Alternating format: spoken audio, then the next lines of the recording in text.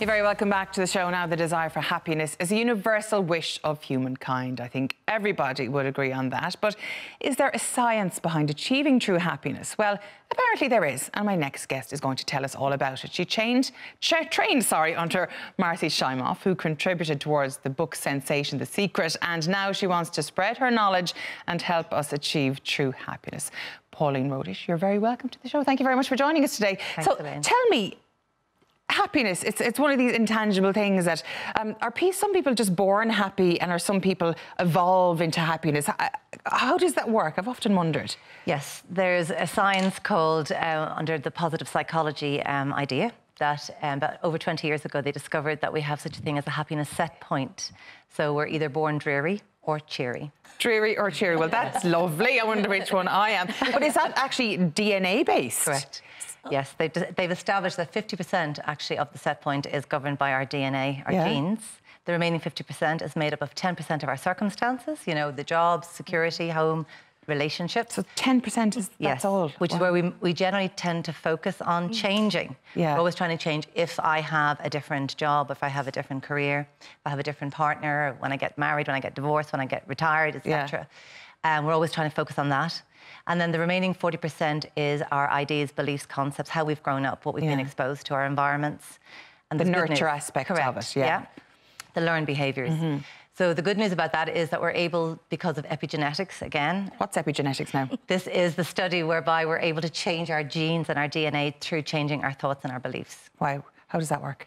Well, basically, it's through the habits, learning new habits. I suppose the happiness that I'm talking about here is happy for no reason. It's an independent state. So you just wake up in the morning, nothing's going on, nothing's happening, you just bounce out of bed and life is great. That's what we're kind of we're aspiring to do that. Aspiring to that, and it's possible. We're aspiring. So the people that Rohdich-Hypnotherapist-Life interviewed, and she did say she found it hard to get 100 people in a population of 280 million Americans, but she did find her 100 people that have this state, and it is possible for any of us to develop it, and it's through happiness, habits basically. And she established that there are 21 habits essentially that we can learn. Wow, because everybody knows. I mean, my lovely friend Emma, who passed away last year, she often said there was drains and radiators. Everybody knows loads of drains, but there's very few people that just radiate joy. There's 10 of us in my family, and only one of them is, I would qualify as that sort of person. She's just a naturally happy individual, and it's lovely, and she's lovely to be around most of the time. But that's not, the odds aren't good, really, when you think that's what it is. But we can develop it. So how do you do that? You do it through changing your habits of thinking, for a start, recognising that the past does not define you, and recognising that if somebody else can do it, I can too. That's my ethos. If somebody else can change, I can too. So look, it's not that we're putting a smiley face, like a Band-Aid over something, and, you know, saying that doesn't exist, you know, the past or the pain. But we're actually able to look at it differently, choosing to see things differently, becoming more solutions-focused in our lives, recognising that there's a gift often in our experiences in the past. I love this when I learned it. Tormentors can often be our greatest mentors, and the word itself is in the word tormentor. And it's something that I always share with clients. You know, sometimes the people that have hurt us the most, or circumstances, can teach us the most. It's just developing a mindset that I'm willing to learn how to, you know, look at things differently. Forgive the past, for example, having gratitude. But you actually have to make a conscious decision to go down this road. It's not just a matter of, waking up one morning saying you're going to do it. You have to make steps and work on it. How do you do that? Well, I teach it myself personally through seminars and workshops, and as a coach, I weave it into my practice. I'm a hypnotherapist, so I have a lot of people coming to me with past issues that are causing them to have repeated patterning in their lives. And that happens so often. It's like what's that phrase? The definition of madness: doing the same thing over and over again. Einstein, insanity, and expecting a different outcome. But like, I know I'm guilty for that. So many people are, and you do the same things over and over again but you need something to break the cycle. But you have to, you know, the information is there, but information is useless unless we actually apply it, and it becomes transformational then. So information to transformation, it's actually applying it, and it's creating the habit. It takes 21 days to create a habit. So you have to be really committed. People need to be absolutely committed, and it's about taking responsibility responsibility. I heard somebody saying about responsibility earlier. It's vital. It's the foundation of everything, is recognising if I want something to change, it is up to me. If it is to be, it is up to me. 10 two-letter words. You know, it truly is. Because a lot of times, I suppose, we blame other people. We blame our job, or we blame our relationship, or we have no money, or the car is broken. It's all external things. But if you're happy in yourself, these things won't matter as much. Is that what we're kind of saying here? Correct. Well, I mean, getting out of the blame game, that's absolutely totally saps us of energy, but it also sabotages our potential as well. So when we're in that blame, you know, we're really pointing the fingers, and it's only going to keep us more stuck, in fact. Then we're complaining, as you say, about society or parents or whatever, how we've been brought up, what we've been exposed to.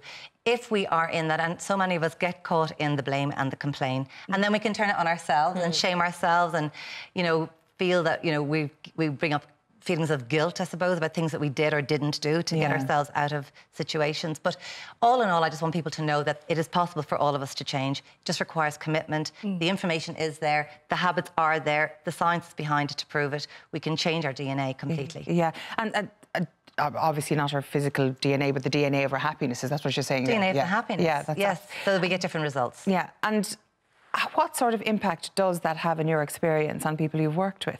After 21 days, it's just 3 weeks, can change your life. 21 days to change a habit. That's what it takes. That's what they teach us. And repetition is key, because your mind is actually learning by repetition. Obviously, you're changing the neural pathways in the brain, hence the science again. So negative people have very strong, deep-rooted neural pathways of negativity. So we have to completely combat that by putting in positivity. So positive thinking, affirmations. I mean, I know people say it's a bit of woo-woo, but actually it works. Yeah. But it does. I mean, I suppose it goes hand in hand with things like mindfulness and hypnotherapy as well. As you said, repetition is the key, and all that sort of stuff. I mean, if you are telling yourself the same mantras over and over again, it has to seep in some way, doesn't it? We become it. So, you know, when I'm actually with clients, I mean, I ask them, what do you want? If you didn't have this problem, what's your ideal situation, you know? And then we infuse that into the brain. So people learn that subconsciously, because hypnosis allows it to seep in deep. So then they learn that. But we can do that. We can self-hypnotise. In fact, we're always self-hypnotising, but most of the time in a negative way. Really? Yeah, well, when we say we're useless and we're a loser and we can't do this, that is a form of hypnosis, because those mantras become embedded. Yeah. It's true about the 10 positive thoughts needing to combat one negative thought or something. Well, it's an actual 3-to-1 actual ratio, believe it or not, because we're programmed for this negativity. It's actually called a negativity bias.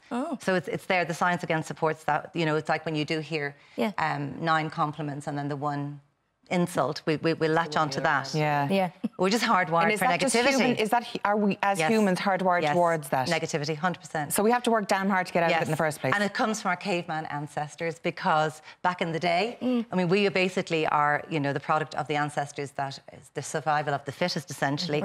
They were the ones that were the nervous Nellies, as Marcy Shimoff, and the fearful Freddies, because they were always looking over their shoulders, essentially, for danger. But that's what kept them alive. So we're hardwired to look for danger, essentially. But most of us are operating that way, the fight or flight response, and we have the amygdala, which is the part of the brain, is our alarm system goes off, you know, and it's just, you know, causing us pinging. It's pings. It really does ping. You know, you touched on it there, Marcy Shimoff. She is renowned for being one of the main contributors to The Secret. If you've seen the documentary, the audiobook, the actual book itself, I mean, like famous all over the world. But you're the only person in Ireland who's currently, well, still, she is training. Take it while you have it. That she's the only one. You're the only one in Ireland who's teaching her methods now. Isn't that correct? How did that come about? Well, I suppose because of... look, I've been on the personal development journey for many, many years myself. You used to be a guard, and what else? I was a guard, an air hostess, ran a food company with my husband, teach yoga and meditation, life coach and hypnotherapist, and now a happiness trainer. Wow, happy. I like the happiness trainer. So do I. Because like, the goal of all goals is to be happy. Yeah, and I've chopped and changed career to find that happiness myself. And you have that happiness now. But how did you happen upon this particular course and this particular method for you? Yeah, well, I suppose in my own search, just reviewing, I suppose, and researching clients that were coming to me with the hypnosis, I just landed on Marcy's website. And then I joined her Year of Miracles, which is like a year-long coaching program. And then I became aware of this particular book, Happy for No Reason. So I bought the book to help me with some of my own clients. And I remember saying, actually, I was out walking the woods in Monavea in Galway, where I live, I said, I wish this was a course. And literally a matter of months later, an email landed in my inbox saying that she was considering making it a certification.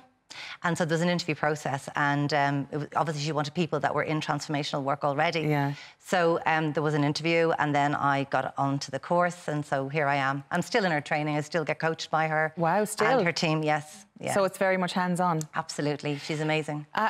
You also do seminars? Yes. How to be happy for no reason. Tell me about that. It's infusing that work, I have to say. I'm calling it Say Yes to Happiness, just putting my own little slant on it, if you like. We won't rip off Marcy's stuff in case you get in trouble, but you know what I mean. Well, I mean, she's great because she gives you a little bit of, you know, length, or at least a little bit of flexibility insofar as if you've other expertise within her programme, you can obviously add that in. So I tend to focus a lot on the mind and spirituality as well, coming from the yogic side of things.